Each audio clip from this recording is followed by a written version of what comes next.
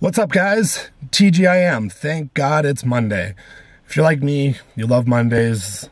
It's the best way to start off your week in a positive mindset, working towards your goals, and you look forward to Mondays. The weekends for you, if you have that mindset, the weekends are kind of like whatever, you know, it's just another day. You know, it's not like, oh, thank God it's Friday, blah, blah, blah, blah, blah. Like, if you love what you do, you really look forward to Mondays. So keep that in mind and keep working towards having that in your life to be able to look forward to Mondays, okay? So what I wanted to discuss today, guys, is just talking about contest prep, okay? And not only contest prep, but some secrets, in a sense, to contest prep, okay? Now, from what I see with a lot of people is like they kind of, in a general sense, they go from like 0 to 100 when it comes to contest prep. You know, whether that's like just their discipline, their focus, their cardio, their nutrition, XYZ, everything in between, you know, like supplements, everything in between. They go from kind of being like, you know, whatever, and sort of, for lack of a nicer way of putting it, half-assing it, to going like balls deep and just crazy with everything, you know? And I think that what a lot of people forget is that bodybuilding is like a year-round sport, you know? It's all about consistency. So when I look at contest prep, I don't necessarily look at it like, oh, I'm doing something drastically different than what I've been doing throughout my off-season. I look at it like, no, I'm just like subtly starting to tweak things and make adjustments because I want to improve leading into the show, improve my body composition, you know, improve my posing, improve my physique, XYZ. And it's like, as you start to diet, you're able to make those adjustments, but you don't make drastic jumps, you know? And it's just like, I feel like when people start to make those drastic jumps, it affects other areas of their life too much, you know, like your mood swings, your this and that, and you just become so consumed by it so much. But it's like, if you just remain consistent throughout the year with what you're doing, it's not as much of a drastic jump to get into contest prep. Like if you're consistent with your diet throughout the year, you're consistent with your training, consistent with your cardio, consistent with your, you know, your stretching, your posing, XYZ. It's like, obviously in contest prep, those things become, you know, something you have to do more of, but it shouldn't be such a drastic jump to start contest prep, you know what I mean? It shouldn't be like a, oh, I'm starting prep, oh, I'm starting prep, oh, I'm starting prep. It's like, okay, like, what the fuck you been doing the last, like, 9 months of the year, man? Like, you need to have this consistency throughout the year, you know? It's like, it's a lifestyle. It's not just, oh, I'm prepping for a show and then off season, you know, whatever, you know? It's like, and I'm not saying this is what all people do, but I feel like I see this a lot now when people are like, you know, oh, yeah, prep, like, oh, I'm so hardcore now. And it's like, no, shut the fuck up. Doesn't mean shit. Like, honestly, like, you could put the same amount of effort into your off season that you did into that contest prep, you'd see a crazy difference. Like, for myself, I keep like the same sort of like logic and the same sort of concept as I head into prep, and the only reason for me to adjust that concept is if, for example, I feel like I'm behind. Now, for myself, like, I was planning on doing the New York Pro, but basically it was kind of a rush decision to do it because, you know, I didn't really have a long break from when I competed last at the beginning of December in 2021.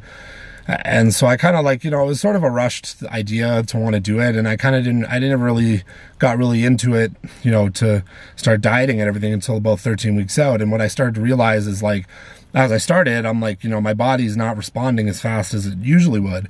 And I was kind of like, what the hell? Is this because I'm getting older? Like, what's going on? And, you know, after discussing it with like a few different people that I'm close with, I kind of came to the conclusion, it was just like my body just, you know, after dieting for like 7 months last year and then, you know, only having like maybe couple months to kind of, you know, be in like an off season, so to speak. I just wasn't, your body's not ready to diet again. And if that makes sense, like, your body is going to be a little more stubborn because it doesn't want to go right back into that process, you know? If you have like, you know, 5, 6, 7 months of an off season, away from that contest prep dieting and everything, like, it gives your body a better response because you've been in like, you know, caloric surplus, eating more food for a long time. So it's easier to be able to change directions after being in that surplus for a while, right? So what I noticed was after a couple weeks, I'm just like, you know what, like, my body isn't responding as fastly as I needed to, and I felt like I looked a couple weeks behind. So I just made the decision this past weekend. I was like, you know what, I'm not going to do New York. Not like anybody's going to Not like anybody was worried about me anyways, you know, because I'm like the guy that flies under the radar. But I'm going to focus my first show of the year is Toronto Pro. And that gives me 12 weeks. And I feel based on how I'm looking now that I do look 12 weeks out.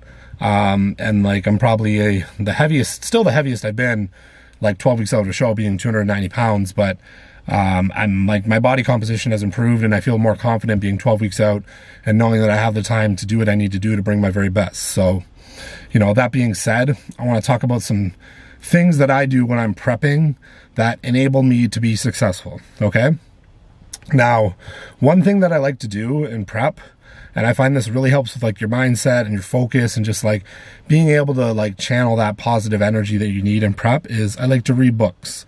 Now, I think a lot of you, if you follow me on Instagram, you would see that I always post, almost every day I post the Daily Stoic, which is, you know, Stoic philosophy, a lot of positive affirmations and things like that kind of you can apply to your daily life, you know. And I like to post those because it's just a positive thing for people to see and something they can kind of, you know, relate to, or something that relates to their day, or it sets the tone for your day, all that kind of thing. And that's something I like to do year round. Like I read that every day.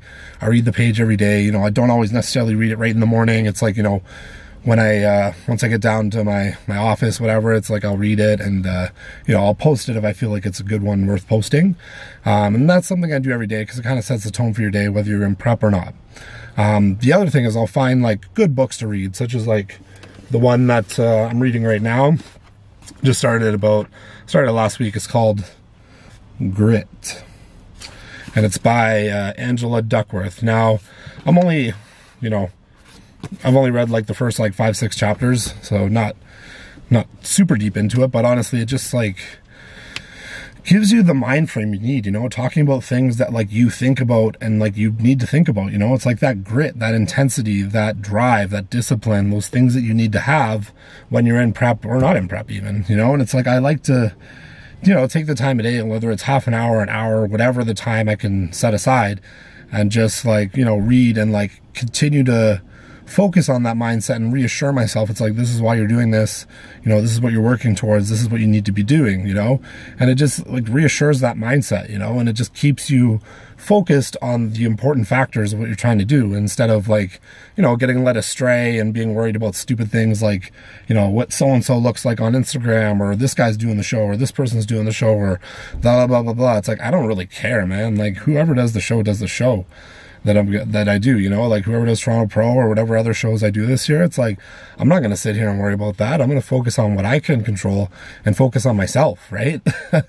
And I feel like one of the biggest secrets of prep is not worrying about anybody else. And I don't mean that in the sense of people that are in your life, whether it's your spouse, your girlfriend, your family. I mean, that's obviously people you should still be worried about, obviously, because they're the people that are close to you. But I mean like in the sense of people on social media, the people that might be doing the shows you're doing, whatever the case, like who gives a shit what they look like? Who gives a shit what they're doing?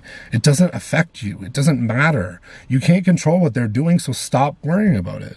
If you took that energy and just channeled it back into what you're doing, you would see a lot better progression, you know. And I feel like a lot of people are always way too focused on comparing themselves to other people around them, and it takes away from what they're actually doing, right? It's like whether you're in the gym and you see somebody else that's lifting heavier than you, or you see somebody else that has like, you know, better triceps than you, or whatever the case might be. You can't be so focused on that because it's going to take away from what you're trying to do, you know.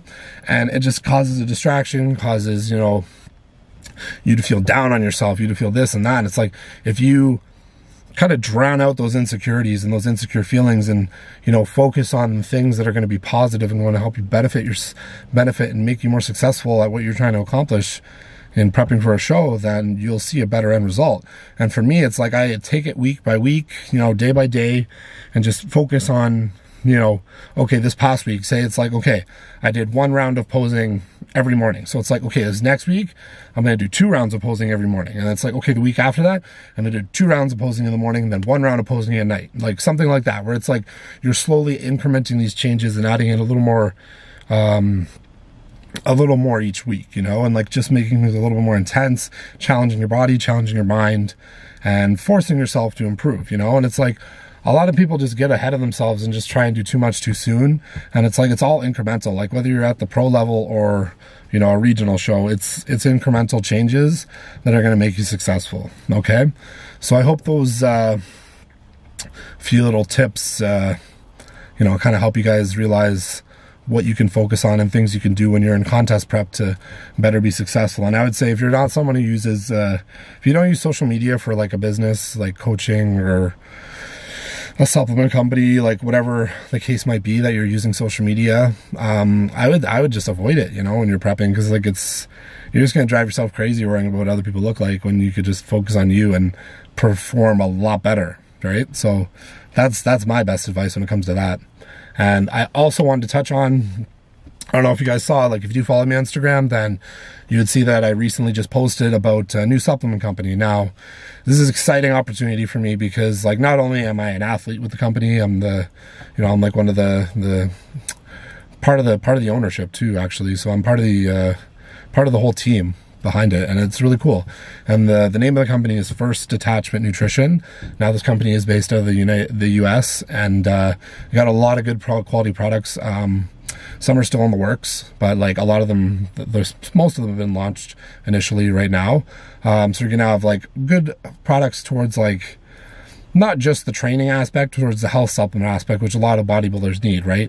Like you need those health supplements, and this is going to be, you know, touching on those health supplements and having those in there as well as the, the performance supplements, like your pre-workouts, your intra-workouts, post-workout kind of shakes and things like that, as well as your vitamins and the essential, you know, health supplements you need to be, you know, a open bodybuilder, right? Now, I'm really excited for this because this has been in the works since the fall, right? Like I didn't really, you know, broadcast it all because it was still in the works, and it was going to launch a little bit earlier, but we just launched last week. And, I'm really excited, and I really can't, like, I'm going to be getting my, all the products for myself, probably later this week. So I'm going to be posting about that as well and showing you guys these products and, showing you what my reviews on them and how they work and XYZ. So you guys will be able to see, you know, how the products, how I like them, and, you know, why they're the good quality products they are. Okay, so if you are interested, you can go check out the website. I've put it in the description below, and you can use my code Relentless10 to save 10% on your order at checkout. So take a look, check out the supplements, and if you have any questions before you before you decide you want to buy something, you can always feel free to send me a DM on Instagram or whatever, or email, whatever, and I'd be happy to answer your questions, because I stand behind these products, I stand behind this company, what they believe in and what they stand for in general, and it's a good thing. You know, it's not like some of these other companies. I find like they just they just pump out products, and it's not really, they're not as concerned about the quality, right? So this is like going to be very good quality supplements, very potent for what you need, and like especially the health supplements, very potent health supplements. So I'm excited, and I hope you guys are excited and check it out. So make sure you do that when you get a chance. Okay, so that's a wrap for this video today. If you guys like it, make sure you give it a thumbs up, and feel free to leave a comment of something you'd like to see me discuss next, or a training video you'd like to see next, full day of eating, whatever it is.